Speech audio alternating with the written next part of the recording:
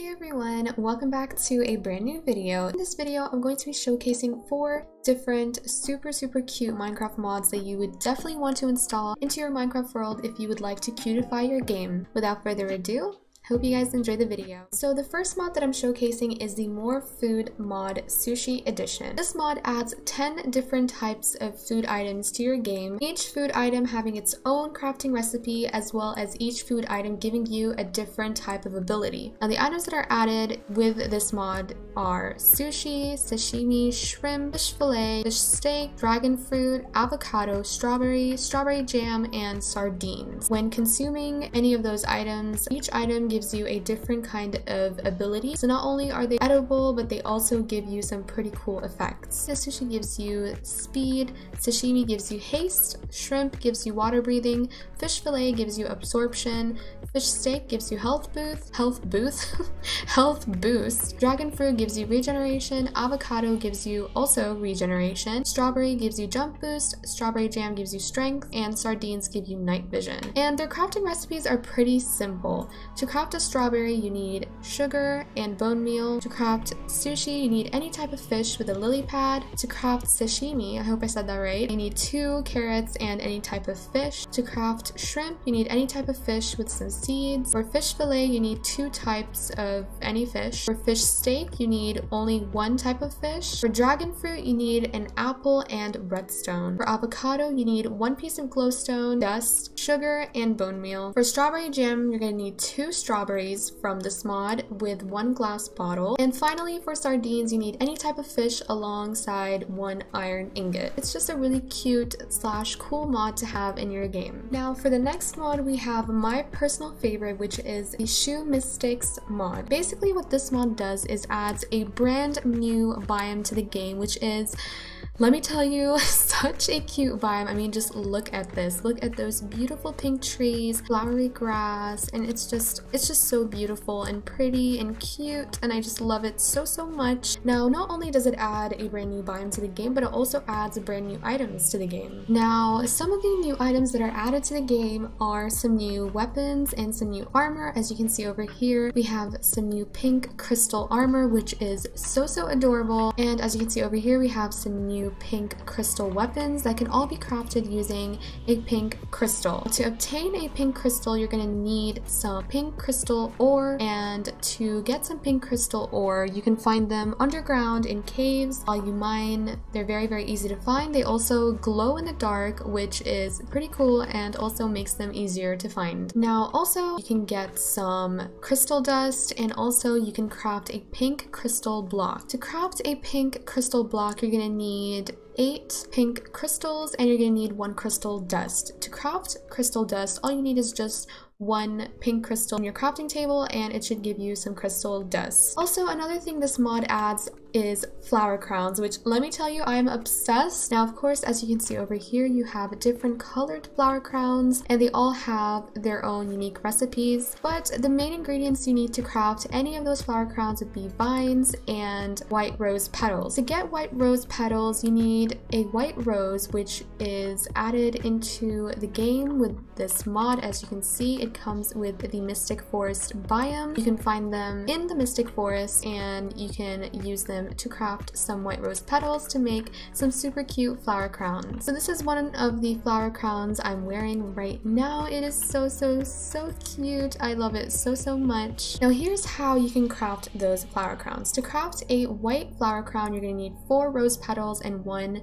vine. For a purple flower crown, you're going to need 2 alliums and, of course, the main ingredients, white rose petals and vines. For a blue flower crown, you're going to need some blue orchids. For a yellow flower crown, you're going to need some dandelions. For a pink flower crown, you're going to need some peonies. And last but not least, for the red flower crown, you're going to need some poppies. Of course, with a new biome comes new types of trees and wood. Now, the new trees that are added with this biome are those cute mystic trees, and those are their logs, as you can see.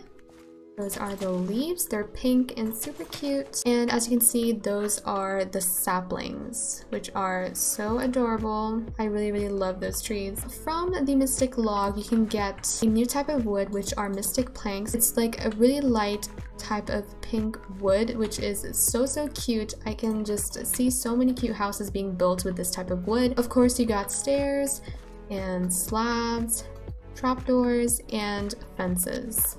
And that's pretty much it for the ShuMystics mod. So for the third mod on the list, we have the Simply Tea mod. And this mod basically adds some tea trees as well as different types of tea that you can craft in the game. Over here are some tea trees that spawn in forests randomly around your world. And they're small and super cute. You can use those trees to get some tea leaves as well as tea sticks using either shears or an axe. Now an axe of course destroys the tree, but with shears you can just basically shear the tea leaves off of the tea trees. As you can see, the tea leaves will regrow, so you can basically have a tea tree farm. If you use an axe, you can break the tree and it'll give you some tea sticks, which can be used to craft some items in this mod. So this mod adds 6 different types of tea to the game, which all have their own unique crafting recipe, which I will get to in just a moment. First and foremost, to craft any type of tea in this mod, you're going to need a teacup. To craft a teacup, you're going to need 3 pieces of clay with 1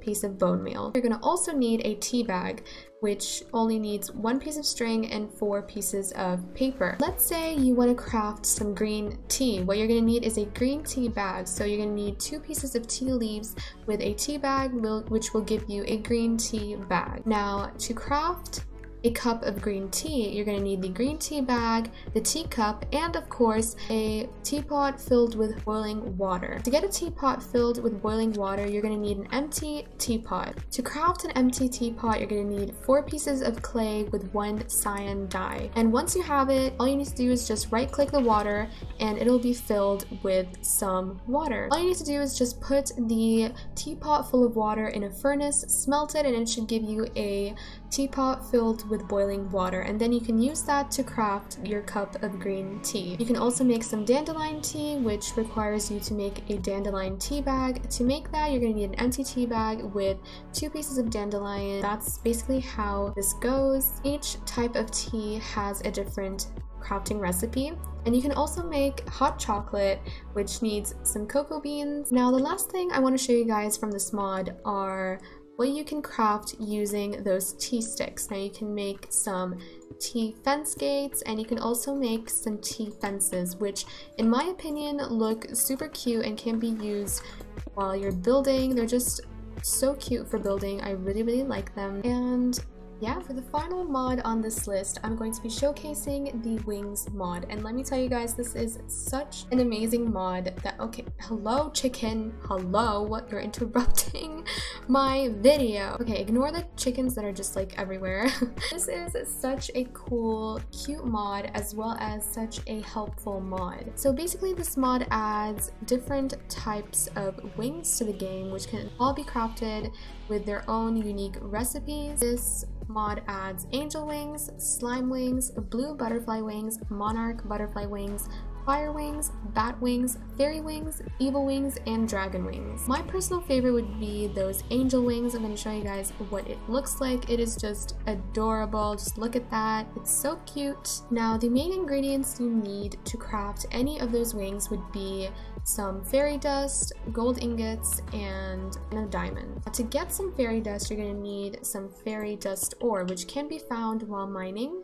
Before I show you guys how those wings work and how to fly, I want to show you guys 2 unique wings recipes that need some unique items. If you want to craft some bat wings, you're going to need some bat blood. And to get some bat blood, you're going to need an empty glass bottle. Right click a bat and it should give you its blood. And you're going to have to use that to craft those bat wings. For the evil wings, you're going to need an amethyst, and to get the amethyst, you're going to need to mine some amethyst ore, which can be found underground while mining as well. Before we get to flying, I'm going to show you guys the recipes of all the other wings. For the angel wings, you're going to need some feathers, and like I said before, the main ingredients, which are gold ingots, fairy dust, and a diamond. Slime wings, you're going to need slime balls. For blue butterfly wings, you're going to need lapis lazuli and an ink sac. For monarch butterfly wings, you're going to need orange dye and an ink sac. For fire wings, you're going to need some blaze powder. For bat wings, as said before, you're going to need some bat blood. For fairy wings, you're going to need an oxy daisy and a pink tulip. For evil wings, as said before, you're going to need an amethyst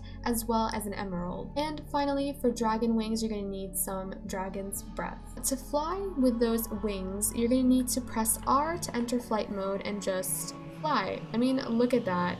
You guys, this is just so adorable. Oh my god, I love it so much.